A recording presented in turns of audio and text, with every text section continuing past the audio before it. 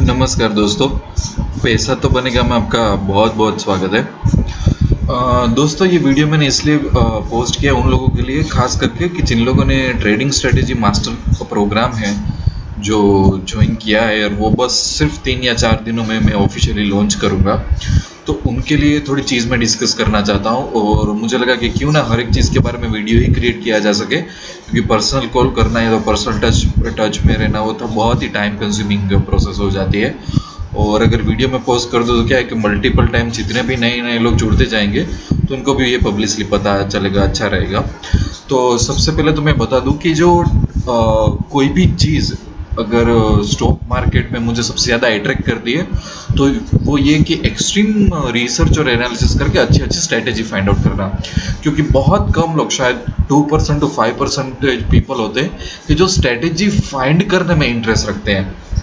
तो मेरे लिए ये टास्क नहीं है, मेरे लिए ये हॉबी है कि मैं काफ़ी सारी स्ट्रेटेजी सीखता रहता हूँ, उसको ढूंढता रहता हूँ, उसको टेस्ट करता रहता हूँ और इनको इम्प्लीमेंट करता रहता हूँ। क्योंकि स्टॉक मार्केट ऐसी चीज़ है कि अभी का जो लास्ट 3 to 4 years का टाइम ऐसा ही वो कंटिन्यूस चेंज होता जा रहा है। सेंटिमेंट सेम रहते हैं, मोमेंटम सेम रहता है, पर बहुत अलग अलग व्यू पॉइंट से वो डायनामिक होता जाता है स्टॉक मार्केट। क्योंकि जो मार्केट के पार्टिसिपेंट है वो ज़्यादा नॉलेजेबल हो जाते हैं, उनके पास ज़्यादा सॉफ्टवेयर ऑटोमेटिक आ जाते हैं, तो उनके सामने की हमको लड़ाई लड़नी होती है। तो हर एक महीने, हर एक 3 महीने, हर एक 4 महीने में हमको नई स्ट्रेटेजी चाहिए होती है। तो 2 चीज़ होती है। मैं ऑफकोर्स मैं ये फेवर करता ही हूँ कि ट्रेडिंग में सॉलिड 4 या 5 स्ट्रेटेजी को फॉलो किया जाए, पर एक दूसरा भी व्यू पॉइंट है कि जैसे जैसे आप मूव होते जाते हो, आप कैपिटल बनाने लगते हो, तो आपको हर एक तरह की स्ट्रेटेजी चाहिए होती है, आपको स्पेसिफिक स्ट्रेटेजी चाहिए होती है। तो मैं उसका एक एग्जांपल आपको देता हूँ कि फॉर एग्जांपल आपके पास कोई एक इंट्राडे स्ट्रेटेजी है, जैसे कि हमने ORB प्लस पोस्ट की हुई है यूट्यूब चैनल में, फिर हमने ओपन हाई लो वाली स्ट्रेटेजी की हुई है, फिर वीकली हाई लो वाली स्ट्रेटेजी है, फिर 12 PM वाली स्ट्रेटेजी है। तो ये सब क्यूमुलेटिव कॉमन स्ट्रेटेजी है, पर अगर डीप लेवल पे अगर आप एनालाइज करो तो काफ़ी सारी टाइम हर एक जो स्टॉक है वो भी एक अलग स्ट्रेटेजी मांग लेता है। क्योंकि जैसे कोई पर्सन का बिहेवियर अलग होता है, इस तरह से स्टॉक का भी बिहेवियर अलग होता है। तो इसलिए स्टॉक स्पेसिफिक स्ट्रेटेजीज होती है, इंडाइसिस स्पेसिफिक स्ट्रेटेजीज होती है, टाइम फ्रेम बेस्ड स्ट्रेटेजीज होती है, इंडिकेटर बेस्ड स्ट्रेटेजीज होती है, बहुत सारी स्ट्रेटेजीज बन सकती है। और जो सीरियस ट्रेडर है उसको तैयार रहना पड़ता है हर महीने, हर 3 महीने, हर 6 महीने नई स्ट्रेटेजीज में। क्योंकि कई बार क्या होता है कि मार्केट काफ़ी सारी चीज़ें नल आउट कर देता है। तो अगर आपके पास एक पुरानी स्ट्रेटेजी है तो भी मुझे उसको थोड़ा बहुत इम्प्रूव करना पड़ता है, उसमें नई चीज़ें डालनी पड़ती है, तो पुरानी चीज़ें रिमूव करनी पड़ती है। तो कोई लोगों का शायद क्वेश्चन होगा कि क्यों ऐसा नहीं किया जा सकता कि एक साथ 20, 25 या 30 या 50 या 100 स्ट्रेटेजी का एक्सेस मिल जाए।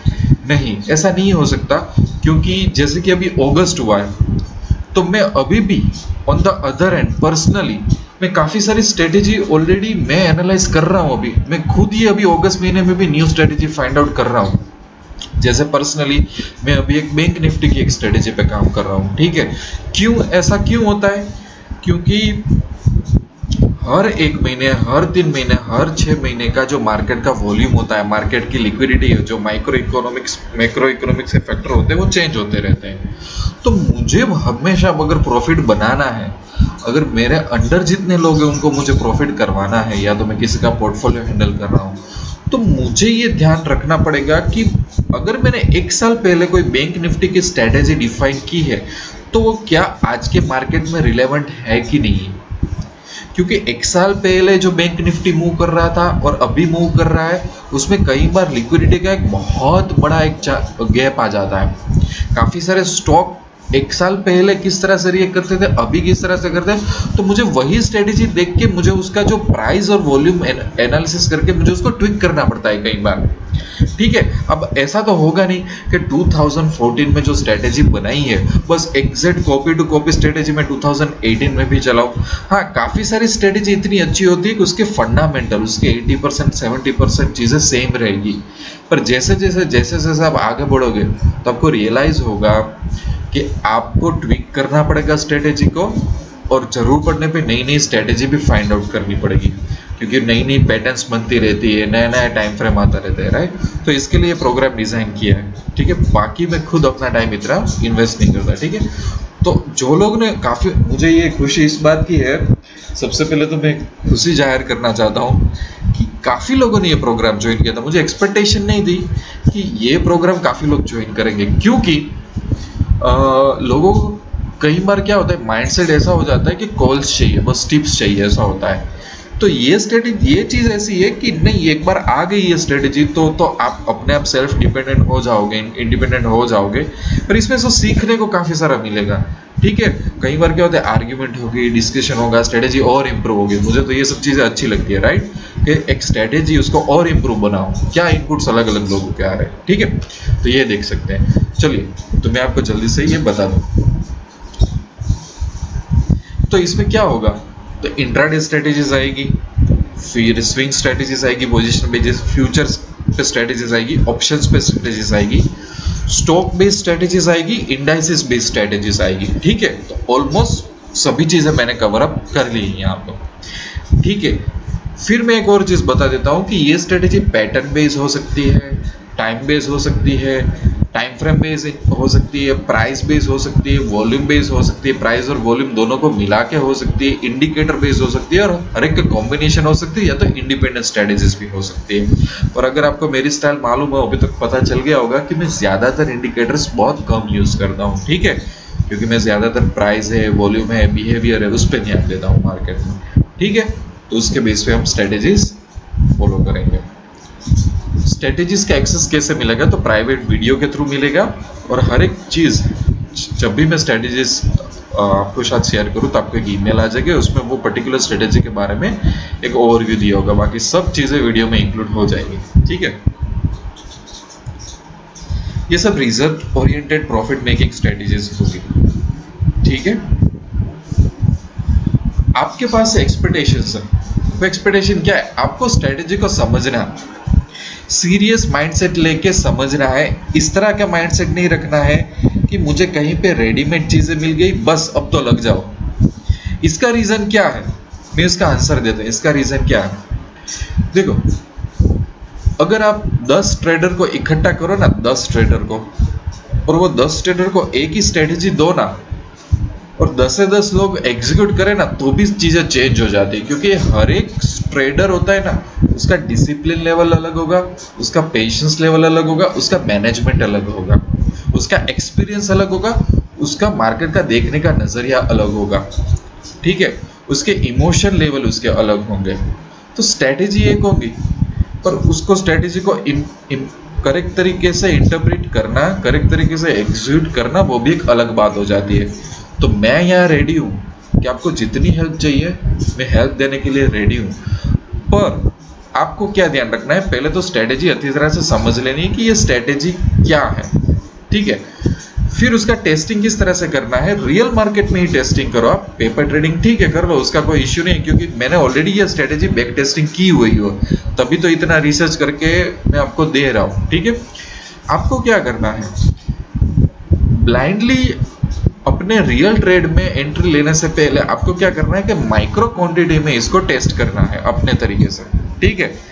जैसे कि कोई भी एक स्ट्रेटेजी, हमारी 12 PM वाली एक स्ट्रेटेजी है, यूट्यूब में पब्लिकली अवेलेबल है, तो आपको क्या करना है, कंटिन्यूअसली उसमें से 20-25 ट्रेड एग्जीक्यूट करने हैं। वैसे तो मैं मानता हूँ, मेरा थंब रूल ये है कि कम से कम 100 ट्रेड कोई भी स्ट्रेटेजी के लिए एग्जीक्यूट करना चाहिए, अगर उसके बारे में पूरा एनालिसिस करना है। तो आप 5 ट्रेड, 10 ट्रेड, 15 ट्रेड से कोई भी स्ट्रेटेजी को आप आंक नहीं सकते, आपको काफी सारा डेटा चाहिए होता है, और काफी सारे डेज में आपको एग्जीक्यूट करना पड़ता है, ठीक है।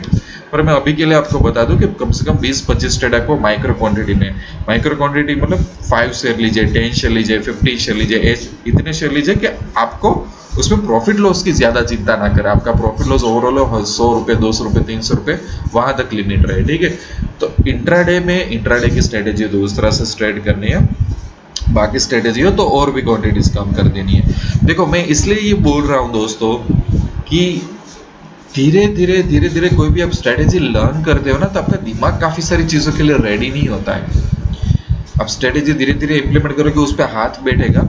और उसके बाद क्या होगा कि आपको सिर्फ एक ही काम करना है कि एक बार ट्रैक पे आ गए आप, तो आपको सीधी सिर्फ क्वांटिटी उसकी बढ़ा देनी है, बाकी और कुछ करना नहीं, ठीक है। तो मैं एक और सजेशन देना चाहता हूँ, जो लोग नॉर्मली भी काफ़ी सारी चीज़ों में पेपर ट्रेडिंग फॉलो करते हैं ना, उसको मैं मना करता हूँ।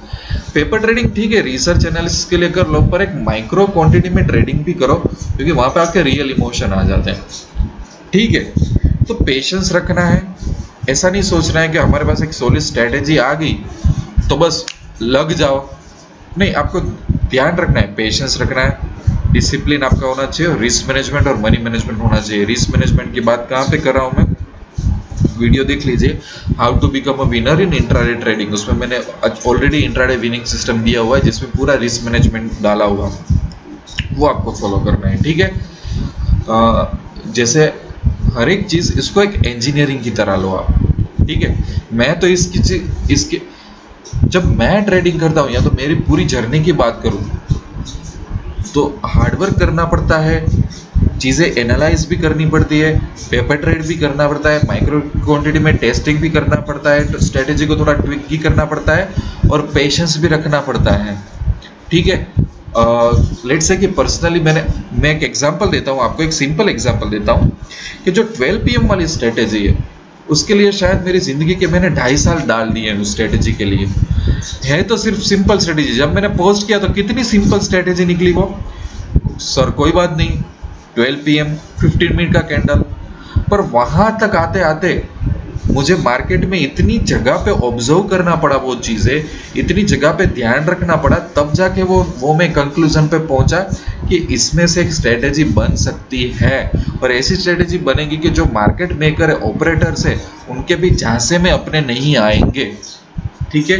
तो सिंपल चीज़ें, येट इफेक्टिव चीज़ें, येट हमारा सक्सेस रेशियो अच्छा, और येट मैं पैसा कमा सकूं, राइट, और फिर भी मेरा लॉस एक मैनेजेबल रहे। तो कहने के लिए कई स्ट्रेटेजी सिंपल लगती है, पर उसके पीछे 6 महीने 8 महीने 1-2 साल लग जाते हैं, और हर एक स्ट्रेटेजी के पीछे मीनिंग होता है। तो कई बार क्या होता है कि जो लोग बिगिनर्स हैं, और या तो कई बार लोगों ने अपनी लाइफ में कोई एक्सेल सीट ओपन नहीं किया और एनालाइज नहीं किया है, तो वो क्विकली जज कर लेते हैं काफ़ी सारी चीज़ों को। तो इसलिए मैं बोलता हूँ कि पेशेंस चाहिए, डिसिप्लिन चाहिए, और मनी मैनेजमेंट और रिस्क मैनेजमेंट भी चाहिए इसमें, ठीक है। दूसरा ये है कि strategic finding is never ending task, it takes time, effort and analysis to find the strategies. Why the nature of market demands us to keep working on finding new strategies. ये हमने ऑलरेडी डिस्कस कर लिया कि जिस तरह से market month two month change होता है, जिस तरह से लिक्विडिटी चेंज होती है, उस तरह से नेसेसरी हो जाता है कि नई नई स्ट्रेटेजीज हम लोग फाइंड करें, ठीक है। ठीक है, जो जब भी कभी कोई स्ट्रेटेजी शेयर करूँ और उसके रिलेटेड कोई स्पेसिफिक क्वेश्चंस हो, तो आप ऑलरेडी ईमेल कर सकते हो, और एक चीज़ का आपको आंसर दिया जाएगा, ठीक है। और जो लोगों ने अभी तक प्रोग्राम ज्वाइन नहीं किया, तो उनको मैं बता दूं कि इस प्रोग्राम का नाम है trading strategy master programme. Yearly इसकी फीस है 10,000 रुपीज़, 6 मंथ्स की इसकी फ़ी है 5,500 रुपीज़, और 3 मंथ्स की इसकी फ़ी है सिर्फ 3,000 रुपीज़, ठीक है। तो ये तो आप, मुझे लगता है कोई भी एक स्ट्रेटेजी में एग्जीक्यूट सीरियसली करोगे तो 1-2 ट्रेड में से तो इतना पैसा आपको निकल जाएगा। तो इसको ज्वाइन करने के लिए आप tinyurl.com स्ट्रेटेजी मास्टर पैसा तो बनेगा, tinyurl.com/स्ट्रेटेजी मास्टर पैसा तो बनेगा के थ्रू ज्वाइन कर सकते हो एप्लीकेशन। और ऑलरेडी मैंने यूट्यूब के डिस्क्रिप्शन में आपको दी है, ठीक है दोस्तों। और काफ़ी लोगों की मैंने एप्लीकेशंस पढ़ी इस प्रोग्राम में, तो काफ़ी लोगों ने बहुत सीरियसली शेयर किया हुआ है कि उनका ऑब्जेक्टिव क्या है मार्केट में, वो अभी कहाँ पे हैं, आने वाले 1-2 साल में कहाँ पे देखना चाहते हैं। तो मुझे बहुत अच्छा लगा कि काफ़ी लोग ऐसे हैं, 50% 70% लोग ऐसे हैं कि जो बहुत सीरियस माइंडसेट में इस प्रोग्राम में से ज्वाइन हुए हैं। तो मुझे बहुत अच्छा लगा, ऐसे लोगों के साथ काम करना मुझे बहुत पसंद है। और जनरली भी कोई भी क्वेश्चन हो तो पैसा तो बनेगा @gmail.com पे आप ईमेल डाल सकते हो, वेबसाइट विजिट कर सकते हो, फेसबुक ग्रुप है वो भी ज्वाइन कर सकते हो डेली अपडेट्स के लिए, ठीक है, facebook.com/group पैसा तो बनेगा। तो दूसरा कि ऑलमोस्ट जितने लोग थे उनमें मैंने कांटेक्ट कर लिया है। काफ़ी सारे लोग हैं जिन्होंने अलग अलग सिटी से ज्वाइन किया हुआ है, शायद 2 या 3 लोग हैं जिनका मुझे कोई आंसर नहीं मिल रहा है, तो उनको मैं रिक्वेस्ट कर रहा हूँ कि प्लीज़ मेरा मैसेज देखिए या तो मेरा ईमेल देखिए और कंफर्मेशन दीजिए। दूसरा ये कि अभी तक आपने ज्वाइन नहीं किया तो आराम से आप ज्वाइन कर सकते हैं। प्रॉफिट पर्पस और पैशन का हमेशा कॉम्बिनेशन रहेगा। Thank you so much and I wish you all the best, good luck, I wish you lots of love and happiness. Thank you so much.